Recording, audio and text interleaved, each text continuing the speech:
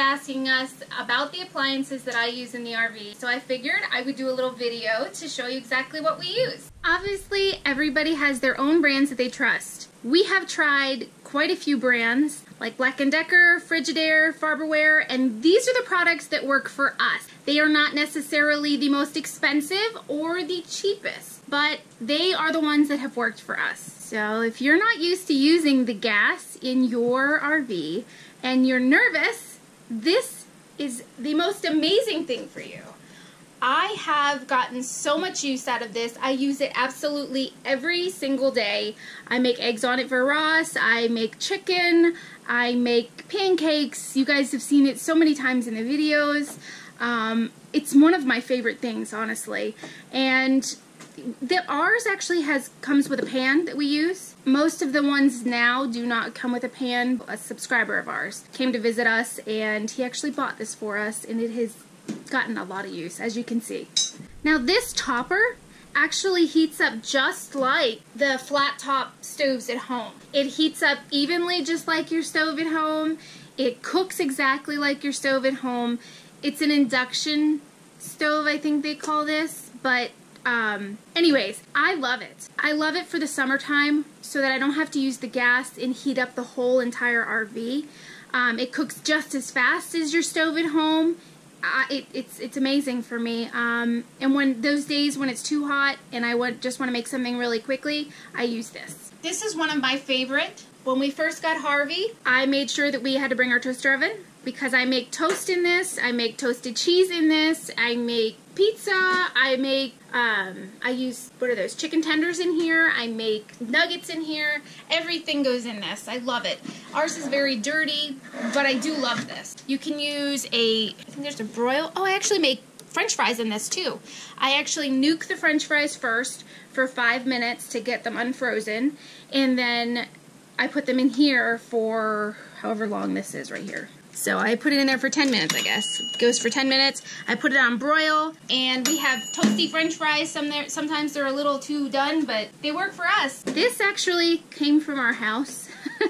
We have the one from Harvey somewhere in storage, and this one is actually quite a few years old. Probably about 5 years old, this one is. He's very dirty.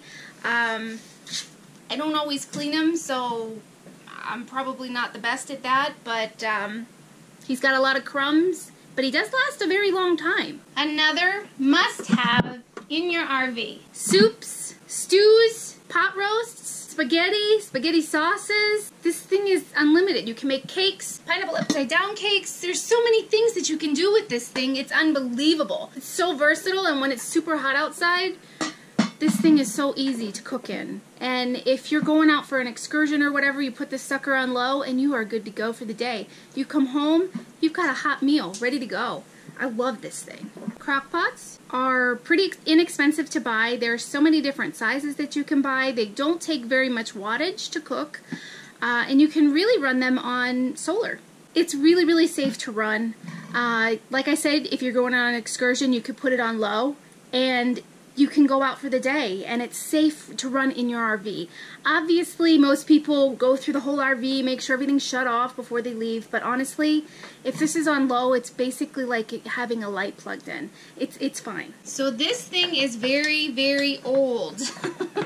My aunt bought me this probably 7 or 8 years ago. I cook chicken cutlets in this. I have cooked pancakes in this. Mine is getting so old that it does not cook evenly anymore. It burns in certain areas and other areas are okay, but honestly, it's still, I mean, for now it's getting the job done. Eventually I'll need to get a new one, but you can cook a lot of things in here.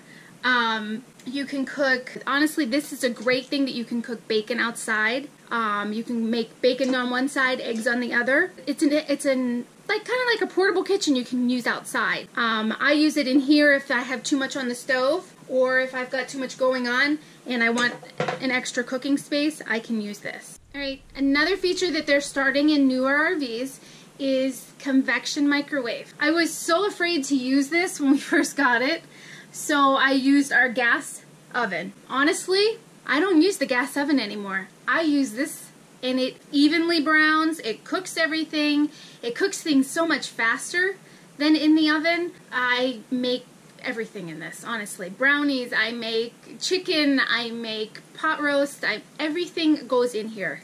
I'm going to show you the difference between the microwave and the convection part of this, okay?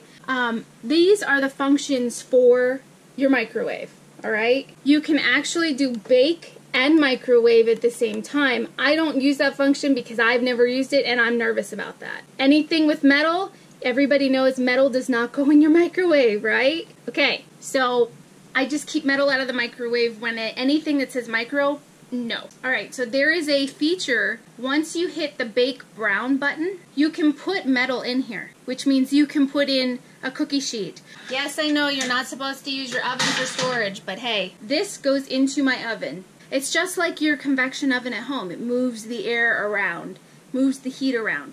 So I put whatever I'm baking on this, and then I will hit my bake brown button, and I hit, here's all my degrees here. 100 degrees, 150, 250. I usually cook around 350, unless it's supposed to be 325, depending on your recipe or what you're cooking. And then I hit the start button. Now it will go until it basically thinks it's done. You can either keep going after that, or you can stop if your stuff is done. Most of the time I have to go a second time. You can also do a timed bake. Most of the time I do that if I'm making like chicken with potatoes and carrots and stuff like that. Most of the time I don't use that for this. I'll put that stuff in the crock pot. Now if you're boondocking, obviously you're not going to use your convection oven, so you need your gas oven. Some people a lot of newer RVs are just going with the convection oven and they don't have the gas stove anymore. I wanted the option to have it there.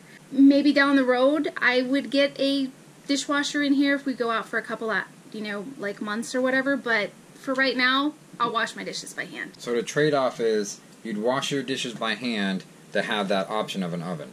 Yes. Yes, I will. So what about the fancy-dancy dishwashers? They're all fancy and everything else. Honestly, you really don't have that much dish space. And honestly, you've got your sink. I mean, instead of putting all your dishes in your sink, you could put them in your dishwasher, but who really rinses their dishes every time they use them and puts them in the dishwasher? We never did. We always had a sink full and then had to put them in the dishwasher, waited till the dishwasher got full, then we ran it, then we emptied it. It was just like a whole nother step. I don't think I would travel with the dishes in the dishwasher. There'd be no way. No, I would definitely make sure that all my dishes are out of the dishwasher. We also, when we do travel, we put towels in between our dishes.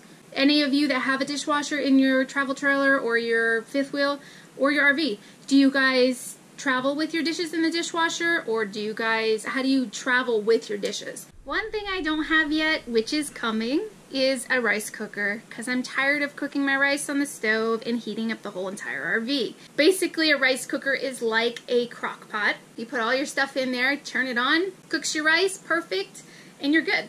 We're going to put a link below to every item in this video, as well as the rice cooker that I will be getting, so you guys can go down and click on the links and see what we have. Have you guys subscribed yet? Because I'm not sure you have. If you haven't, go down below. Click on the link to subscribe. Hurry up, peeps! Like us and share us. You know you'll find us funny.